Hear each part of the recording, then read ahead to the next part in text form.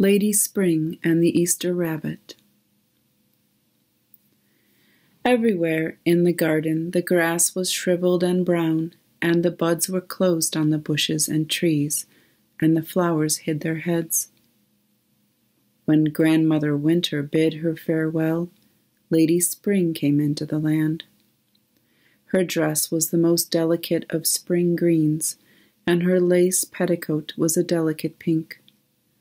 Her hair was wavy and thin and strong as spider web, and as sparkling as fairy dust. Her voice was so beautiful that the birds would stop their song to listen to her. Her singing was like clear bells and laughing water. She didn't so much walk as she floated on the earth. Every step she took, the brown grass sprang up green. When she stopped to touch the buds on the bushes and trees, the leaves would burst open, green and thriving on their branches. The flowers loved her so that some would open as she came near. Others waited for her to bend to the earth and kiss them open.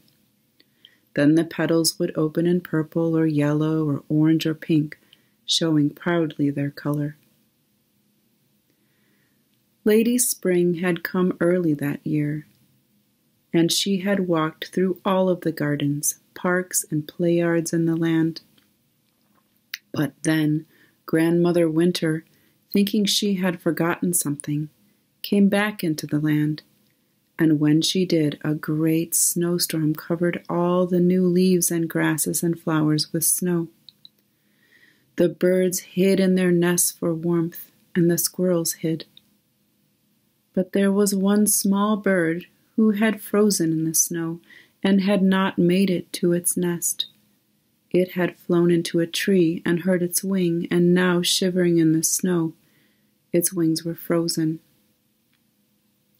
When Lady Spring made her rounds once more, thawing the snow and turning the ice to water to nourish the roots of the trees, she found the little bird, wings useless, nearly dead.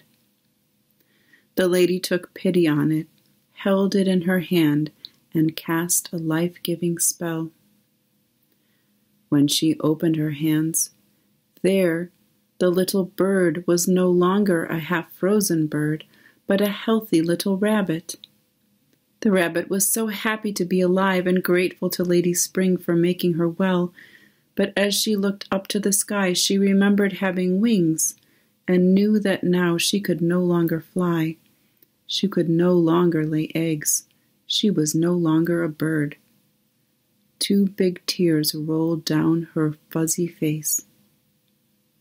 Lady Spring said, "Alas, what has been done cannot be undone, but as a gift, on one eve and one day of every year, on the eve and the day of Easter, you will fly like a bird and lay eggs for the children of the earth." The rest of the year the little rabbit wished to live on the moon, safe from the fox and safe from the cold snows of winter. And if you look up into the glowing face of the moon, you can see her still.